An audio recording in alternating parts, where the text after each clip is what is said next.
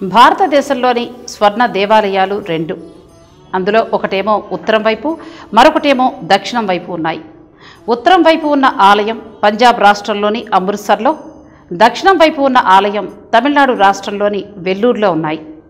రెండు ఆలయాలు స్వర్ణ దేవాలయాలు అయినప్పటికీ అందులో ఉండే దేవుళ్ళు వేరు.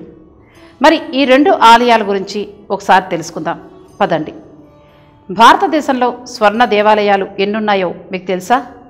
అవి ఎక్కడున్నాయో, దానిని నిర్మించడానికి ఎంత బంగారాన్ని ఉపయోగించారో తెలిస్తే ఖచ్చితంగా మీరు ముక్కును వేలేసుకుంటారు.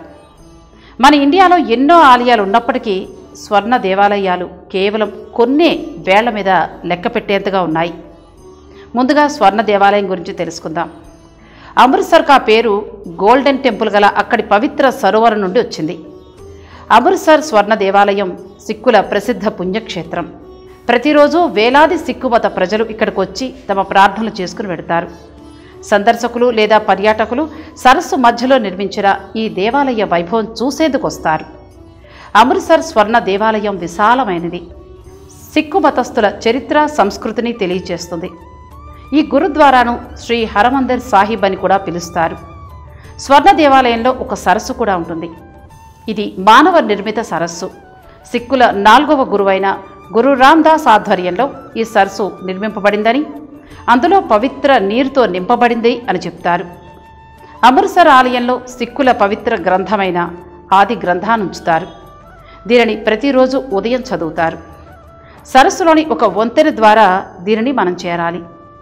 సంప్రదాయ దుస్తులు ధరించిన రక్షక భటులు దీనికి కావలి కాస్తూ ఉంటారు. గురుద్వారాలోని పై అంతస్తుకు 4 కిలోల బంగారంతో నిర్మించారు.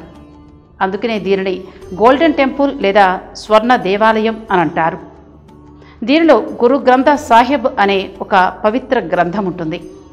ఈ భవనానికి ఎదురుగా సిక్కు మత చరిత్రను తెలిపే ఒక మ్యూజియం కూడా ఉంది. గురుద్వారా ప్రధాన ప్రవేశ ద్వారం వద్ద ఒక పెద్ద విక్టోరియన్ క్లాక్ టవర్ ఉంటుంది. భక్తులు టెంపుల్లోకి వెళ్లే ముందు తమ పాదాల్ని ఇక్కడ కల ఒక నీటి మడుగులో శుభ్రపరచుకుంటారు. గురుద్వార్లోని డైనింగ్ హాల్ను లంగార్ అని అంటారు. భోజనం ఇక్కడ అందరికీ ఉచితమే. ఈ భవన ప్రవేశంలోనే భక్తులకు ప్లేట్లు, స్పూన్లు అందిస్తారు. అవి తీసుకుని వారు లోపలికి వెళ్ళి నేల మీద కూర్చునుంటే వంటల వారు పెద్ద పెద్ద పాత్రలతో నిండి ఉన్న ఆహార పదార్థాలు అంటే చపాతీ, రొట్టె మొదలైనవి తీసుకొచ్చి వడ్డిస్తారు. ఈ కార్యంలో అన్ని రకాల వారు పాల్గొంటారు. డైనింగ్ హాల్లోకి చెప్పులతో ప్రవేశాన్ని అనుమతించరు. ఇక మరో స్వర్ణ దేవాలయం వెల్లూరు. దీని గురించి కూడా తెలుసుకుందాం. వెల్లూరు శ్రీపురం స్వర్ణ దేవాలయం వెల్లూరులోని మలైకోడి ప్రాంతంలో నిర్మించారు. దీనినే the golden temple of Vellore అని పిలుస్తారు.